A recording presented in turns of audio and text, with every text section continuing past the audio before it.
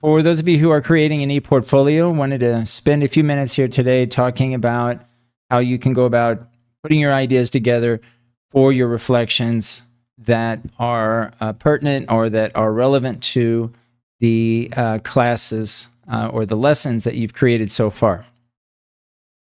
So one way to create your reflection, your video reflection, is to use Microsoft Teams. And I think this is the easiest way, since the videos already reside in Microsoft Teams. It can easily be used as you go in and create another recording in Microsoft Teams, display that video, and show excerpts of the video.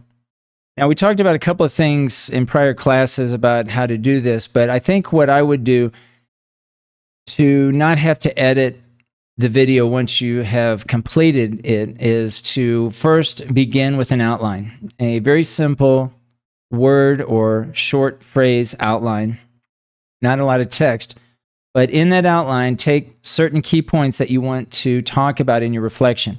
And I would use the reflections that you've already created so far, review those again, reflect again on your experiences that you've had so far with the lessons that you've given, based on our conversations in our classes, and put together some ideas about things that you think are going well for you so far.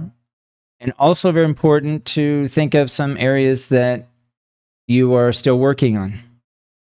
I would try to include both in your reflection, this first assignment, this first reflection, or this first e-portfolio that you're asked to complete. Now here in the second part, I would include in your outline timestamps that link to the video that is relevant to the point that you're wanting to discuss, the point that you want to reflect on.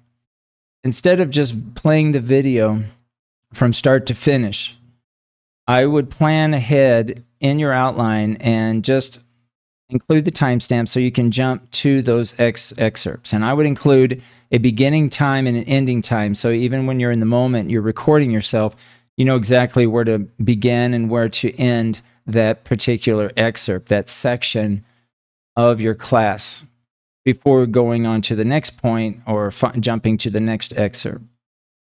All right, I would offer reflection, at least 3 key points per lesson. And each reflection, each video reflection should be a separate file. Okay, so if you have 3 lessons, you're going to have 3 different video reflections. Again, each one having its outline with timestamps allowing you to jump to different excerpts throughout the lesson.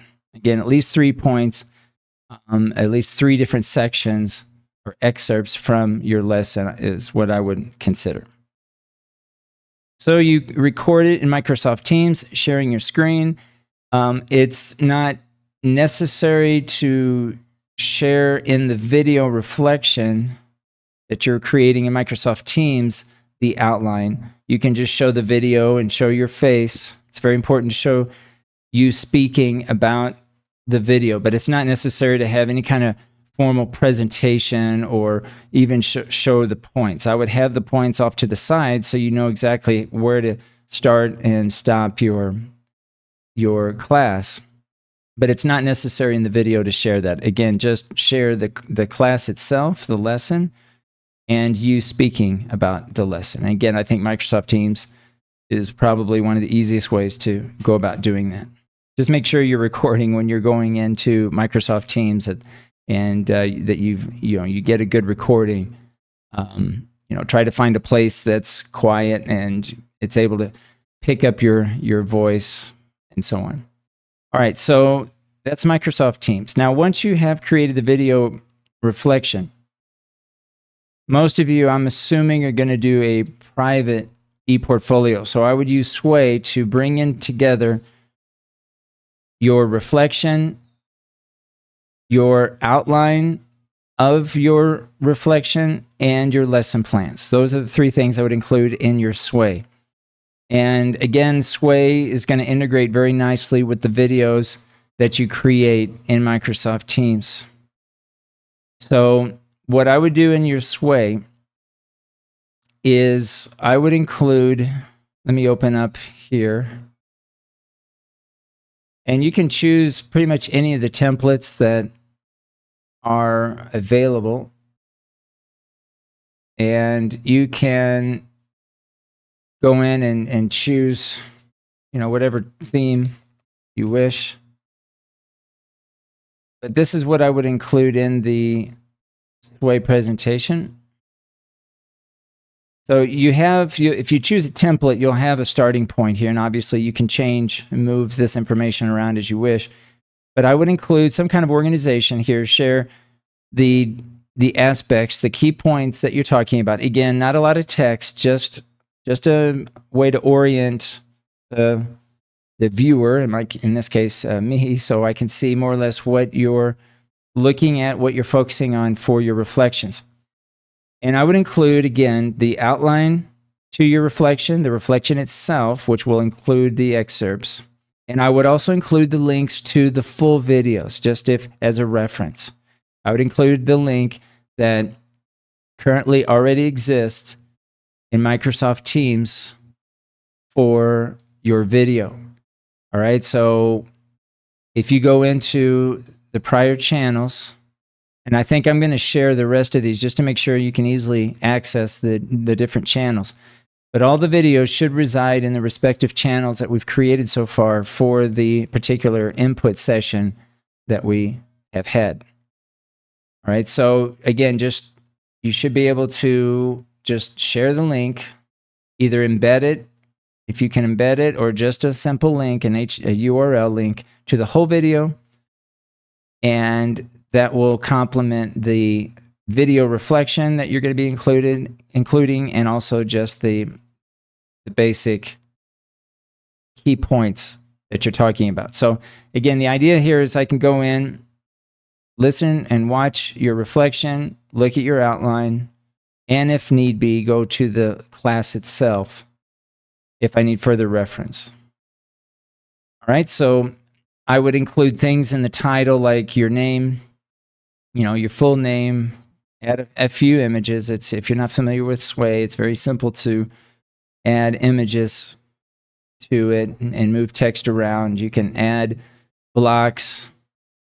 If you want to add a text block, an image, a stack, you can get fancy here. But here, I think, is where you can include or embed a video. So you could even embed your reflections so they show up here within Sway. All right, so this is what we're going to be working on. We'll have some time in class to begin working on our ePortfolio and start working here in Sway to start thinking about design and how we want to organize our ideas. But that's basically what I would include here for your ePortfolio. Record your reflections in Microsoft Teams, organize and bring together all of the artifacts that are linked to your ePortfolio in Sway. If anyone is using a public ePortfolio or already has an ePortfolio, of course, you're encouraged to include your ePortfolio in your current space, but that's optional. Okay, if you want to just have a private ePortfolio, then you can use Sway. Once you've completed the assignment, I'm going to ask that you upload the URL to the assignment in the virtual classroom, and I've included the link here. Now, we're going to have an opportunity to make up a few classes. We have basically 8 spots available on Monday and Wednesday next week. That would be October 2nd and October 4th. We'll have an opportunity to schedule up to 8 makeup lessons for anyone who's missing a class or for any reason needs to make up a class if the video didn't turn out the way you would like. We'll have some time there to make up some of the lessons. Okay, so we'll also do that. We'll also have a time to make up or schedule those makeup lessons for those 2 days. All right, so that's it. Make sure you're reaching out if you have any technical issues or questions about completing this first assignment, this ePortfolio assignment. We will do something very similar at the end of the semester as we conclude the course.